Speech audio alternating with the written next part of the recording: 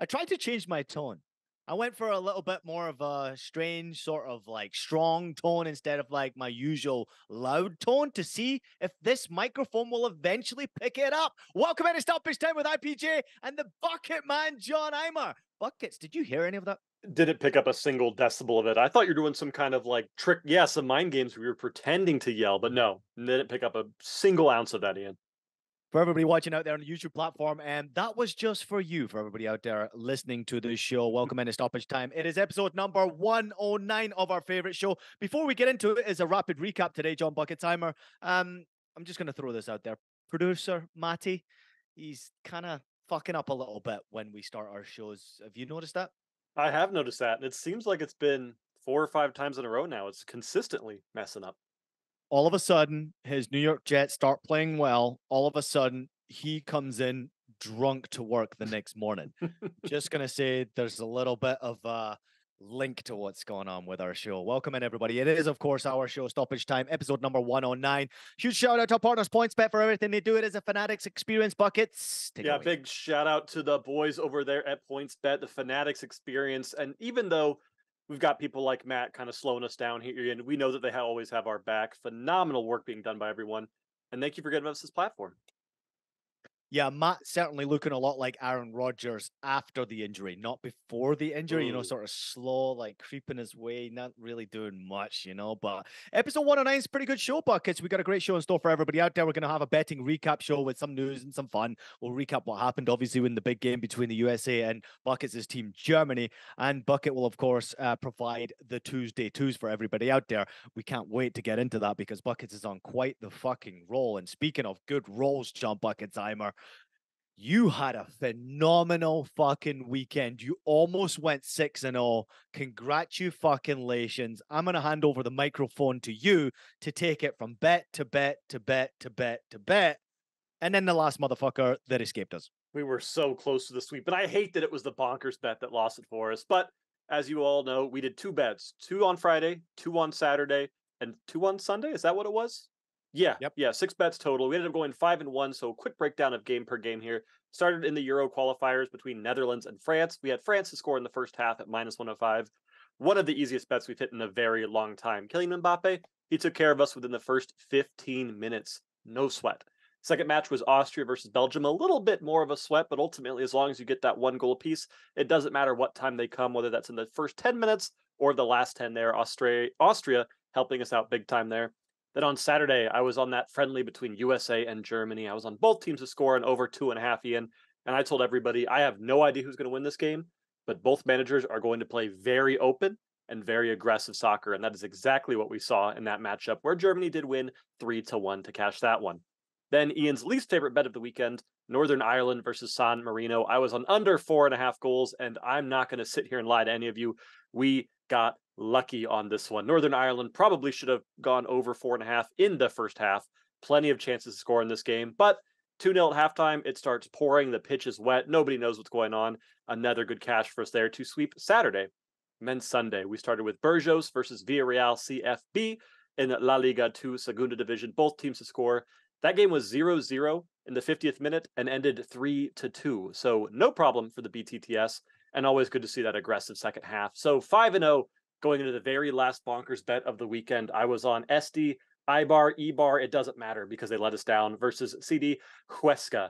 I was on Ibar to win the game in over 2.5 goals. It was 1-1 in the 75th minute, but Ibar just could not put that to bed. But 5-1, Ian, you will never see me complain about a weekend like that. Dude, it's absolutely insane. We were riding it with you. And of course, that last game, we were so desperate to get that sweep because you have been on a hell of a run. Where are you exactly over the last 20 picks? Because it's been a pretty goddamn good ride for you so far. It's been a great run, and I want everyone to remember that last week we had a day in which I went 0-4. So I did have an 0-4 reverse sweep, and even with that 0-4, we are 13-7 on our last 20 picks here, Ian. All you got to do is just bounce back. It's like we always say. Yeah, but midweek has been pretty special for you. Once again, we head towards the Tuesday twos, which has been really successful for you. Explain where you are in the midweek picks, and I know you had that 0-4, which is the reverse sweep for everybody out there who doesn't know what Buckets is talking about. 0-4, meaning you go reverse in the direction you really want to go in. But Buckets has been doing so fucking well. That was just a minor blip in the road. So where exactly are you with midweek picks ahead of this Tuesday two session? Ahead of this Tuesday 2 session, looking at past Tuesday 2s, Wednesday 2s, Thursday, Friday 4s, whatever the hell we call them. 7 of the last 8 midweek fixtures here on Stoppage Time with me, Ian, have been profitable. So 7 out of 8 is not bad at all. The one time, obviously, was that time we did hit the 0-4, but something about these midweek smaller matches, Ian, there's just so much value to be had in these matches. Why do you think that is, Buckets? Just out of curiosity. I think that there's so much eyes and there's so many people that want to bet on the big games. They want to bet on the Manchester Cities and all the crazy big leagues that sometimes the lines on PointsBet do seem a little bit softer for some of these smaller leagues. Not as many people want to bet on teams like Levante or Levant or Ibar or Huesca, whatever it may be. So sometimes we're able to find some sneaky value there that maybe goes under the radar for some people. Either that or producer Matt's been doing the picking recently for PointsBet on the system, I fucking didn't up want to all throw him across under the the board, bus, but rumor has it that might be happening. Let's get into the loyal listener comments buckets. We got a hell of a bunch of comments here. I'm going to fire through them rapidly. We go to Brian K5840. Once Buckets move to New York, can we get a crossbar challenge between Ian and Buckets on the show? Or X, whatever the fuck it's called. The amateur versus the X Pro. I would love to see that. And then Buckets, you jumped in there and said, not to brag, but I'm 99% sure I could take Ian in that. So explain yourself first and foremost why you think you could beat me at the crossbar challenge. Well, here's my logic. First of all, I had to Google what a crossbar challenge was. And after I figured that part out, Ian, you're a defender, right? You're not shooting goals. You're busy picking up yellow cards in your own third there. So I figured probably not the best foot on Ian. I'm not trying to challenge him in any physical matchups here, but I think I could probably snag a win off that one. Let me reverse it on you here. For offensive players, their challenge is to miss the bar and get it under the bar into the net. For us, defensive players, our objective with the ball is to make sure we hit our target every single time. So whether it's a midfielder or a striker or into the corner, we have a specific area that we pass the ball to. So you will find that midfielders and defenders are the best passers of the ball. Put that in your fucking pipe and smoke it, Buckets. Let's go to a great message that we received from Cardinal 19. I love this show and definitely have been a loyal listener for months, but I usually say nothing, but this show is too good. I need to speak up. Keep up the great picks and great energy. Y'all make my day. Fun fact, I actually also played in MLS. And in brackets, he said, more like I was on the bench with a smiley emoji. He went on to add, I am also currently living in Germany and my wife is German. And as an American, I will also be rooting for Germany when they play the USA in Connecticut. Thank you, Buckets, because I thought I was the only American who would be rooting for Germany. I will also be enjoying my German beer during this game too. Prost, my brother, and Auf geht's Deutschland. Buckets, that is a great message from Cardinal 19. I tried to Google to see who the fuck that is. So please, if you're listening to the show, let us know your name so we can at least figure out who you are. And you played in Major League Soccer. I want to know when and where, and so we can at least give you some love on the show. We thank you for your wonderful comment, Buckets. That was awesome message. That was awesome. Maybe he played for New York Red Bulls though, and that's why he's not telling us where he played. He doesn't want to piss you off, antagonize you, do anything like that. But no, that's the stuff we love to see. You don't have to comment every episode.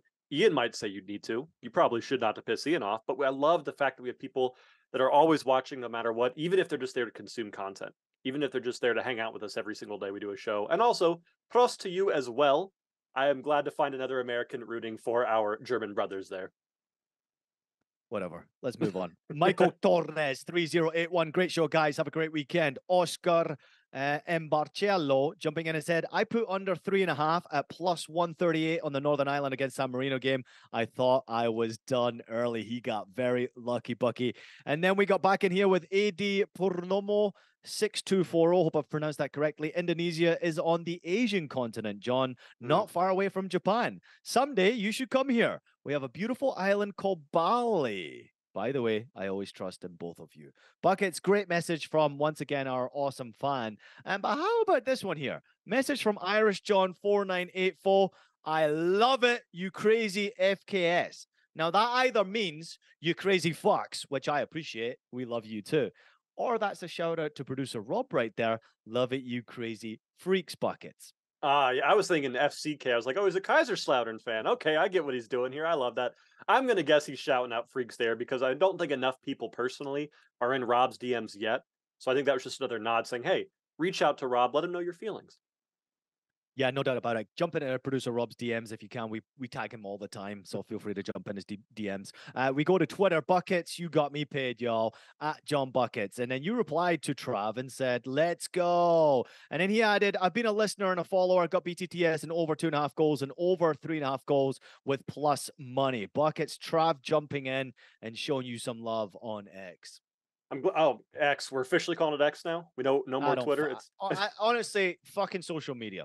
Trav, thank you for reaching out on social media. Trav is not a first time commenter. He's the kind of guy that has been following us now for a while. And he's one of the people I love so much because Trav makes his own damn bets. We say, hey, we like the under here. And he goes, okay, I hear you loud and clear.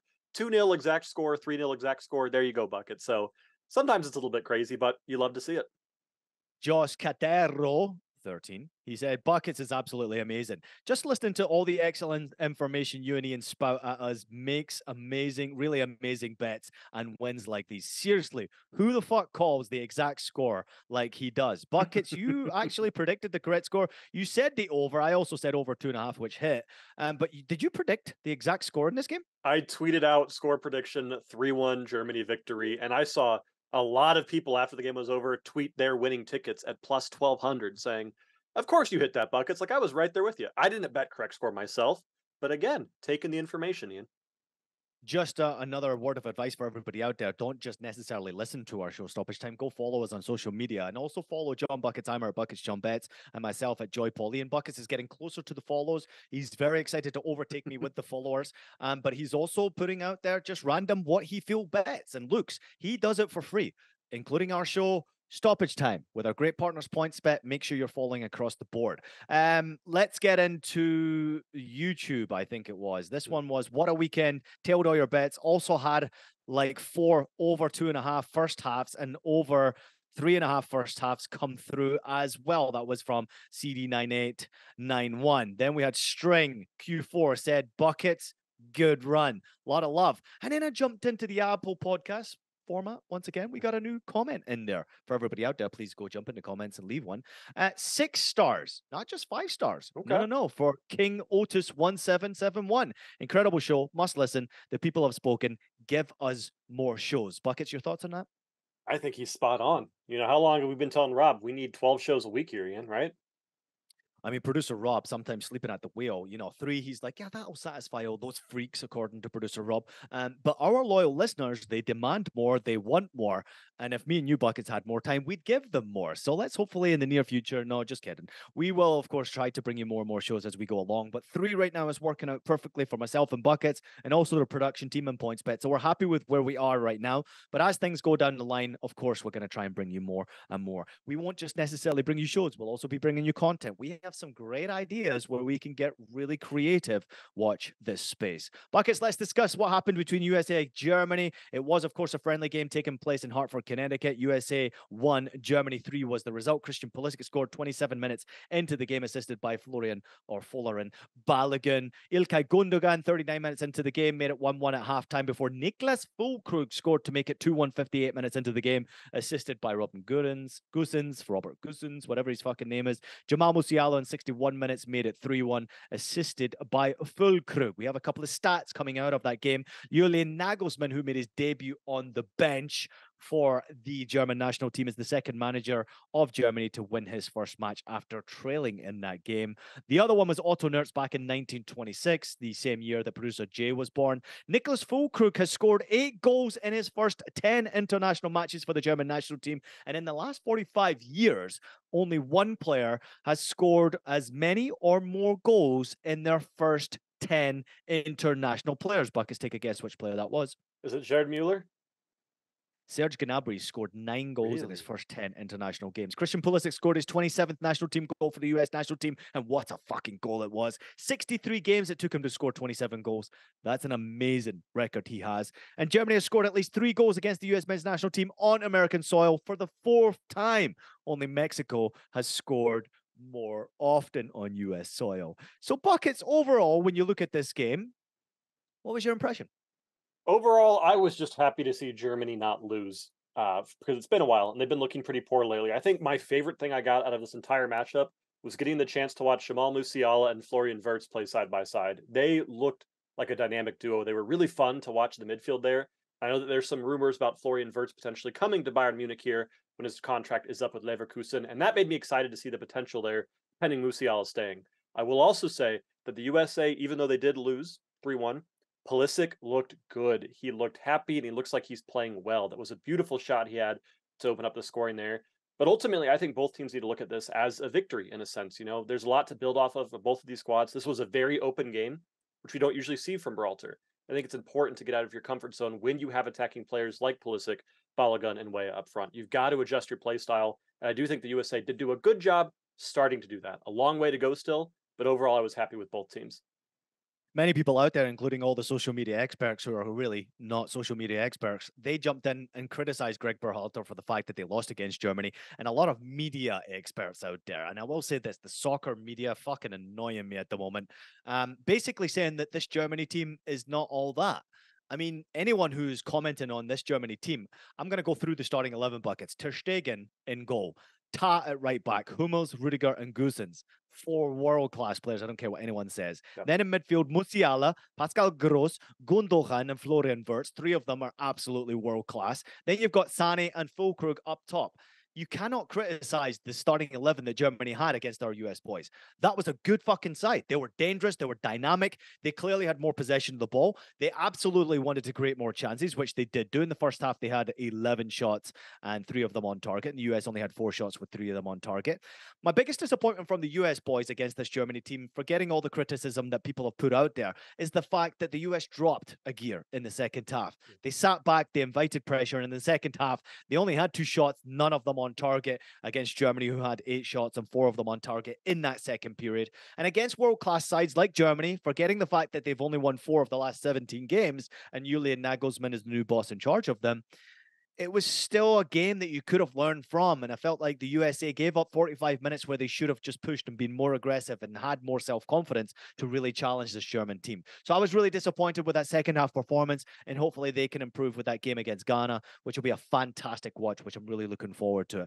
Buckets, at the 23-man US men's national team squad for the game against Germany last Saturday, it had a combined for more direct goal contributions in the Bundesliga, 70, which is 34 goals, 36 assists, than in the domestic league, Major League Soccer, 63 goals, 35 goals, and 28 assists, meaning that there's more success in the US national team from players who have competed in the Bundesliga than there is even in Major League Soccer, which tells you that this US team is a very international squad, but it also tells you that the Bundesliga is helping develop our young, talented players. It absolutely is helping develop not only our players, but players all over the world. I mean, let's not forget that Pulisic was in Germany for a while. He played for Borussia Dortmund. He had a lot of success at Dortmund, as we see with a lot of these American players. And I think that it's very important for these US players to continue to get experience outside of the US, to play in the Bundesliga or the Premier League or La Liga, wherever it may be. You've got to get that international experience because the play style is just going to differ so wildly when you play teams like Germany, who are so attack heavy and do have such incredible depth in their roster. I mean, look at the halftime changes. Havertz, Goretzka, Brandt, Mueller, Sule, and Fulrich all come on. Those are world-class players that you have to deal with in the second half, and you can't slow down, Yeah. as you mentioned.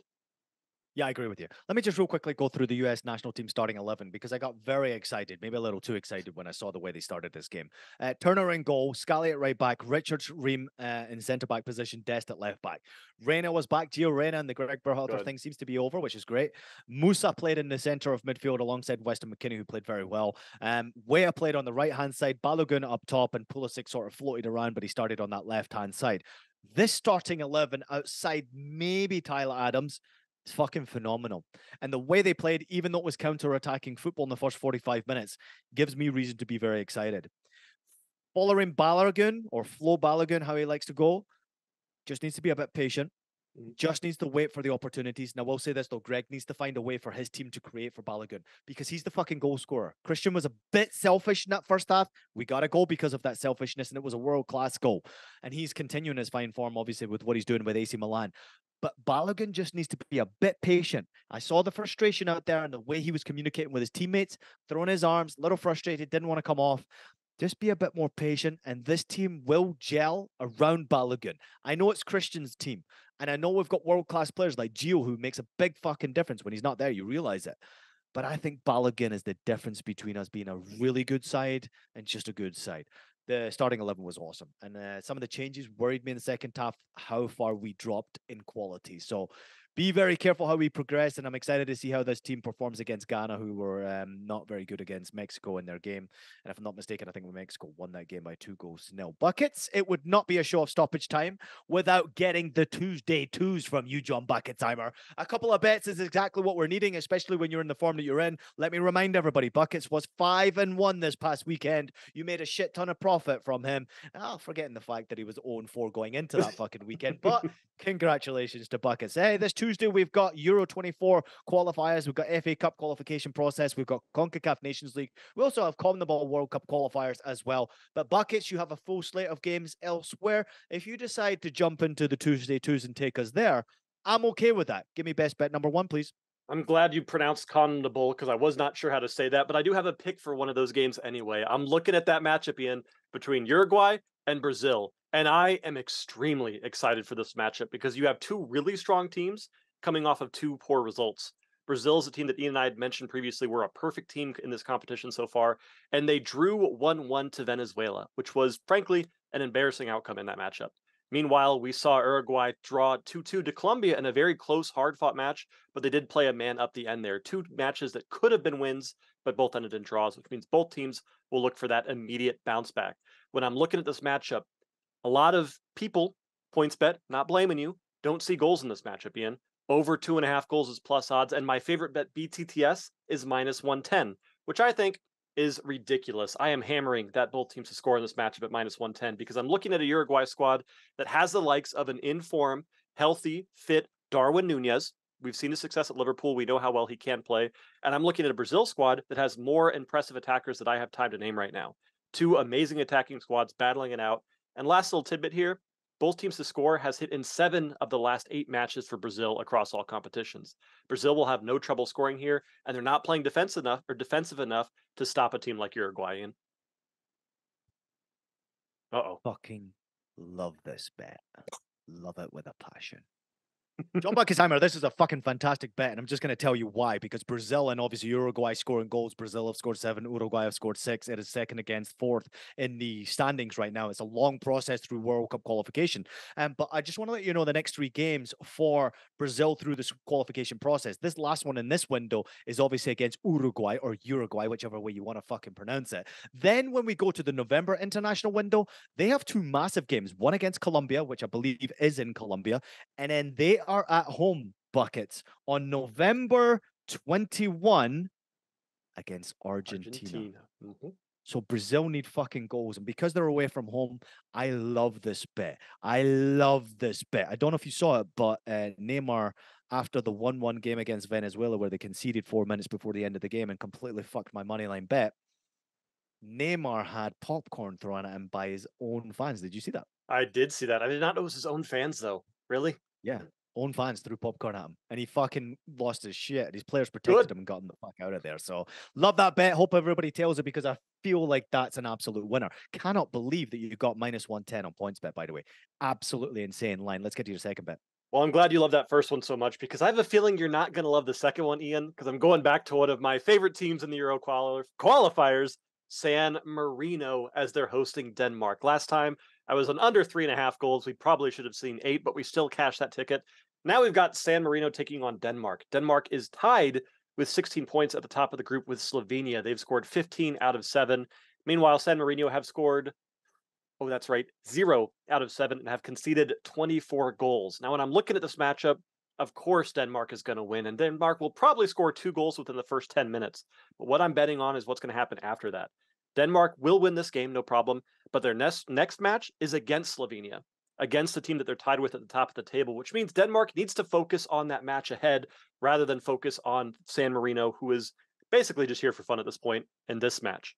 My bet, Ian, is not going to be the under this time, but is San Marino plus 4.5 goals on the spread, which is minus 110 on PointsBet. That seems like a ridiculous amount of goals, and frankly, it is. But look at San Marino. In their last 15 matches across all competitions, they've only ever lost by 5 or more goals twice. Once to, I believe it was Switzerland, and then once to England. England beat them 10-0 back in 2022, but this is a team that are the absolute masters of losing 2-0, 3-0, or 4-0. I do not think Denmark will pump in 5 goals. I see them going up early, resting players, and prepping for Slovenia, while San Marino at home will be happy in front of their fans not to lose by 5 here, Ian. John Bucketsheimer, John Bucketsheimer. Uh-oh. Hi, Buckets. My name is, you're fucking losing your mind here, Buckets. Don't get carried away. Listen, I understand it where everybody picks on San Marino, and you just love the San Marino story. You do understand that the fucking goalkeeper's the postman, the left back's the bus driver who takes all the kids to the school, and then the centre forward's the plumber, and then the guy who plays in midfielder, he's the guy who fixes your swimming pool. These are part-time players. Who knows what's going to happen in these fucking goddamn games? Anything can happen here. Listen, I'm going to tell you because you're on such a hot streak right now, and everybody out there, our loyal listeners, should do the same.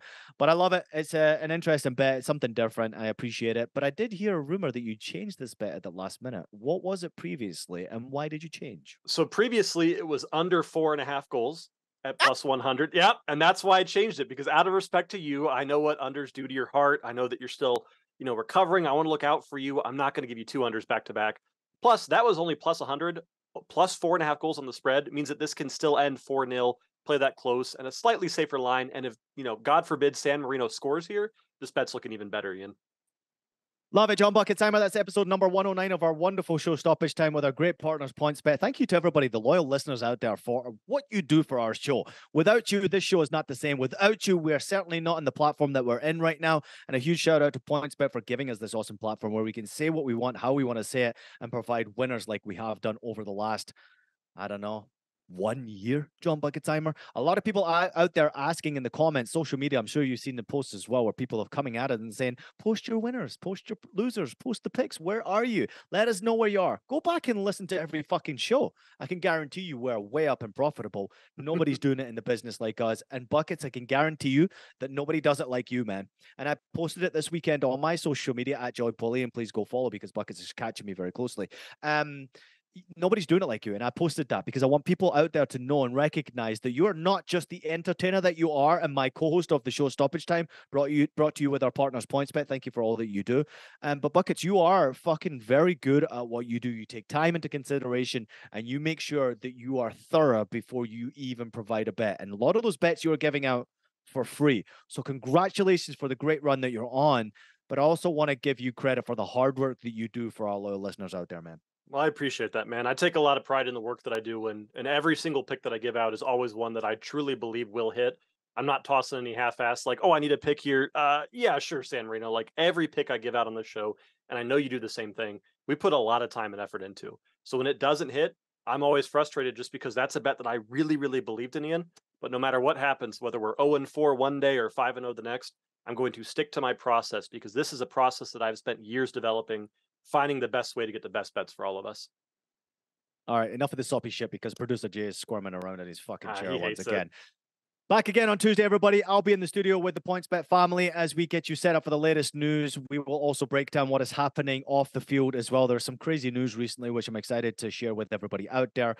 We will also be building up to the Bundesliga and club football, which returns, of course, on Friday. There's some great games to look forward to this weekend. Don't forget, everybody out there, PointsBet, we got you covered. Download the app. Bet with PointsBet. Jump on the website wherever you are in this world. Make sure you're tailing us on social media as well. Stoppage Time is out there, available to you on social media. Buckets John Bets out there, available to you on social media. Myself at Joy Polian. Make sure you're following us across the board because we're trying to change the game and it doesn't happen with you out there. Thank you so much to everybody for liking, for sharing, for listening, for watching our show Stoppage Time. It would not be the same without you. Please make sure you subscribe. Please make sure you share the show show as much as you possibly can because we want to continue to grow. Have a great night, everybody. Make sure you just witnessed John Bucketsheimer did this weekend. Make sure you absolutely have it.